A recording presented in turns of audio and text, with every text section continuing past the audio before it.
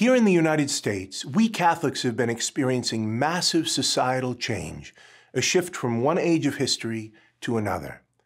Most of us over the age of 40 remember when Christian values were the basis for much of our culture. Now it's more common to feel that Christian values are under attack. What happened? These massive changes in our culture have many causes. In the University of Mary's book, From Christendom to Apostolic Mission, my colleagues and I trace many of the ways our culture's overall vision became at odds with our Catholic values. Because of this, for Catholics today to effectively live our faith in public, we must adapt and move to an approach which has allowed Christians to thrive over the past 2,000 years when Catholics have been in the minority or even persecuted for our faith. One very important element of this apostolic mode of living our faith in public is that we adopt a powerfully Catholic vision of the world and human life. So how should Catholics see the world? We should embrace the truth that Christianity is the most shockingly momentous view of what it means to be human that has ever been seriously believed or pursued.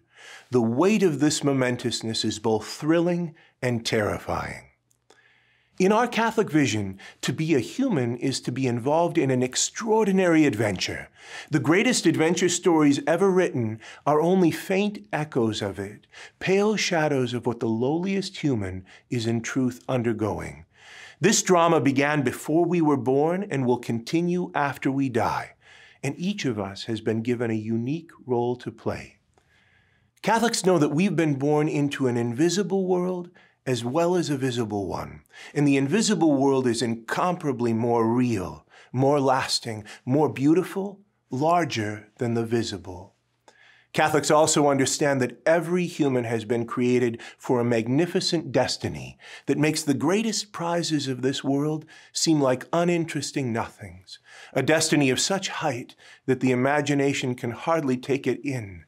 Not only are we meant to know good things, happiness, strength, length of existence, but we have been created to experience the unthinkable, to share in the very nature of God, to become divinized. By many orders of magnitude, the most important event in world history was the coming of God Himself in human form among us. He came not only to teach us truth, but also to do battle for us against the powers of darkness, and having conquered them, to give us life again, individually and as the human race. And we Catholics also see human dignity in a life-altering way. In coming to help and save humanity, God did not just intervene from outside. He conferred on us the high dignity of becoming one of us. He arranged matters so that a human might have the honor of conquering the enemies of humanity. He then established a society in the midst of a darkened world, a kind of colony of heaven that He inhabits and with which He clothes Himself. And He gives to all who follow His lead a share in His own life, along with great responsibilities and notable powers to continue the work of saving and healing the human race. Our great task as Catholics, the whole of our existence here, is to find and embrace our true destiny and to help others to do the same by receiving and embracing the offer of mercy made to us. There are two and only two possible destinations for each human person: to gain the life intended for us as members of a renewed humanity offered to us through Jesus, the God-made man, or to turn obstinately from that life and end as immortal failures. For each person, both are real possibilities, and there is no evading the choice. We must either seize the one or collapse into the other. Catholics inhabit time in the constant recognition that we hover at the edge of eternity.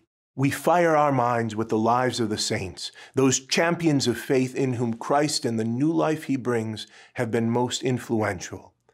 We battle for goodness and truth in order to gain an everlasting kingdom. In an apostolic age, Catholics must deeply learn and joyfully share this breathtaking, mind-blowing narrative. Too often, Christianity is presented to the mind of the modern believer or seeker as a set of rules to follow, or as a number of unattached doctrinal statements to accept, or as an organization to belong to. When that happens, it can seem like the rules and dogmas get in the way of human happiness. But Christianity is, first of all, a way of seeing. To be apostolic in vision is to realize that Catholics don't see some things differently than others. We see everything differently in the light of the extraordinary drama happening all around us. Let's make a decision. Let's choose to live these truths of our Catholic faith in public and share them with the world. I'm Msgr James Shea, President of the University of Mary, for Edify. This is Scott Landry, Director of Edify. Thank you for watching this video.